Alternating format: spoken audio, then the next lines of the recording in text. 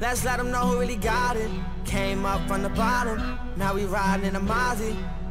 And these Margellas done burnt a hole in my pocket. See me, I'm shining. Yo, what is going on, guys? It is your boy Bugs, and today, guys, I'm gonna be giving y'all a list on what I feel like that is needed to keep Rumbleverse alive and low-key a wish list. Cause come on, you know, the stuff obviously I'm saying is a little bit what I want to see, but also I do feel like it generally needs to be in the game for the game to last long and be popular at the same time, if you understand what I'm saying. And let's get straight into the video, guys. Now, the first thing first, Rumbleverse needs something that catches viewers' attention, whether it's streamers, you know, getting into their game actively at the beginning, or a better trailer. I am not gonna lie to you guys, when I first saw the Rumble trailer, that's not even what got me into it. It was more of people that I knew, like word for mouth, that were wanting to try the game. I was like, you know what, I love trying new games and betas, let's see what this is about. But when I saw the trailer, it may be appealing, I guess, for younger ages because of how it looks cartoonish, like Fortnite and stuff and Knockout City, but it was very not eye-catching, you know. It's one of its own kind, a fighting battle royale. Well, second Naraka, but still it's its own, like, kind of like pro wrestling, actually, not even really fighting, pro wrestling, and it just gives a different feel. And this is a game where you have to actually give it a shot and try it to see if you actually going to enjoy it. You can't just look at it and be like, oh, this is gonna be a fun game, oh, this is gonna be cool.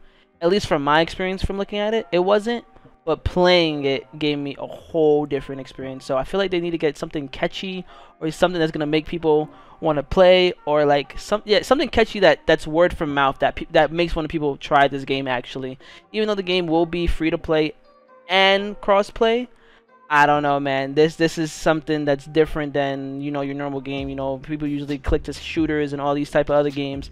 A fighting battle royale may not click to everybody, especially people that don't give fighting games a chance. But let's see how that goes. Number two, I feel like the one thing they need to hop on right away is great fighting collabs. Whether it's, you know, like the skins from like certain games and stuff, you know. That'd be the best, like WWE, you know, SmackDown versus Raw, you know, from other fighting games. I don't know too much, but I'm sorry, I'm not to name anime games because that's all I already know, like Naruto. I'm just gonna put like a list of like fighting games. Sorry, I'm not the biggest fighting game guys, but I think that's one of the greatest things they need to do is literally go on fighting collabs on skins. I think that will catch the most attention to all. That makes people want to play the game even more, especially like wrestling fans and etc. That would definitely help out the game. Number three, I know this is a battle royale, but they should really look into this, and it will have to be a 2v3, a 2v2, 3v3, and a 4v4 mode, just like how Apex does with this 3v3 arena. I think this would open up the door for some people that like the game but don't enjoy the battle royale side of the game. You know, I feel like a general 2v2, 3v3, 5v5, the same gaming mechanics, but just like in a smaller map, or like in a smaller map, and you pretty much fight like S&D elimination pretty much, or a respawn type of game, or when you hit like a certain number, like 20 kills or 15 eliminations, etc. like that. I think that would be good because that will open the doors for even more players that want to give the game a chance. You know, even if they're not interested into the battle royale side, they have that side, and if they're not interested in that side, they have the battle royale side. You know, it gives people more options into these type of games, and, you know, open more doors to players that want different things, you know. And then going on to our fourth topic, not a lot of people is gonna agree with me with this. These people really hate this in video games, but esports. Now, again, game's brand new, real fresh, has never been done before. Like I said, pro wrestling and a battle royale, but this is something I think they should look in down the line, maybe 2 to 3, 4 to 5 months down the line, because if no matter how bad you dislike esports and stuff, people are gonna get better. People are gonna be better than others, and then that's where you need to separate the two parties a little bit, because the lower party that plays the game casually and more fun with their friends aren't really gonna have a fun time playing against these sweats and that. So having an esports, or, you know, down the line having that, is one, gonna separate those, so people, you know, like casual and stuff, don't get irritating and be like, oh my god, everyone's so sweaty in this game is not fun anymore. Two, people love esports, man. Like I don't know if y'all living underneath a rock, but most games that thrive and that's successful has an esports side because people love to see that high level skill gameplay in any game. It doesn't matter what it is. Look at all the games that has esports. Even Rocket League, a game that's about a car hitting a soccer ball, has esports, and it has been blowing up ever since. Like I said, some people might be thinking, no, this just need to be a fun game, I'll leave it as a fun game. If that's the case and that's what the people want, this game will not last. And I can tell you that from experience from a lot of games. Games that just don't have a competitive side just drops because it really drops like the point of like grinding the game and playing it. Like I said, people will have fun whether esports is there or not, but for how long, you know? But moving on from esports, you know, something a little more light and cool and fun would be custom lobbies. I really hope they have this within the day release or the first week after the early release, because if you don't know, the game is dropping on the 8th early access, and then the game is going to be fully out on the 15th of February. So I think having custom lobbies between that time or that time release would be an amazing feature for the game, especially for content creators and streamers that want to play with like just their fans and supporters or against each other. You know, having 40 streamers go at each other, just fighting in a Discord call and just having a good time. Great content, great, you know, entertainment for people that want to watch and stuff. And have custom settings, you know, be able to super jump, low gravity, super speed. All these stuff will be an amazing feature into the game. And yeah, moving on to the next one will be rank mode. Like again, we need something that separates the sweats from the casuals.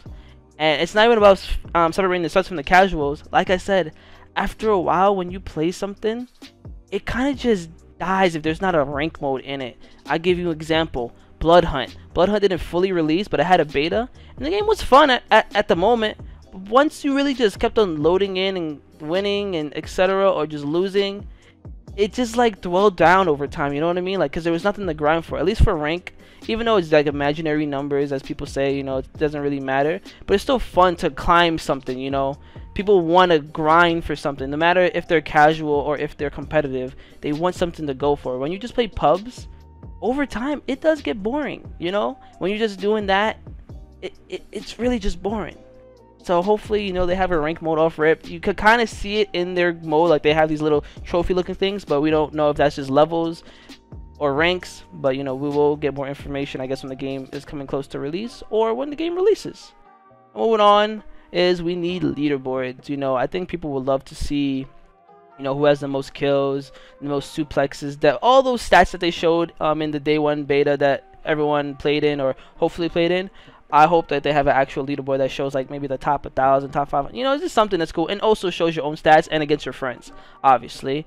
And then same thing in that category with leaderboards, personal stats. Like I said, just to see how many games you played, how many games you won, in solos, duels, etc., eliminations, knockout, how much damage you've done. You know, all that stuff is fun, and people love to see what they're doing against their friends and others in the world, and all that stuff, man. And I hope Rumbleverse is a game that stays alive because it is very different and going to be very unique. You know, no one has ever done a fighting battle royale, like I said, Naraka, but pro wrestling. There we go. Let's stick with that word, pro wrestling. And like I said, this is also like a little bit of a wish list too, because even though I do feel like these are the things that they do need to keep the game alive and continuing, and not just like a game people play for 1 week and then it just drops dead. But also what I genuinely feel like what the game needs to stay alive, you know? Even though I did enjoy the playtest, you know, I was satisfied. 1000% I was satisfied playing the playtest. But if you really like genuinely think about like these games and what makes games last long and stuff, just queuing up into solos or duos in that game, having a battle pass, and then that's it, that's not gonna sell. That's not really gonna keep players contained for a long time. Yes, you have the dedicated players that will stick to it because they wanted something new, something fresh, and they're tired of whatever old game they're playing. But to keep a big community in the game, they gotta do stuff like this. They gotta hit a couple of these points. Obviously not all of them, but a decent amount of these points to keep people active and wanting to play the game more and more. But that's pretty much it for the video, guys. That is my needed / wish list for Rumbleverse to stay alive. Leave a like if you like the video. Comment about anything. Comment what you think the game needs or needs to, need to stay alive, or just your wish list.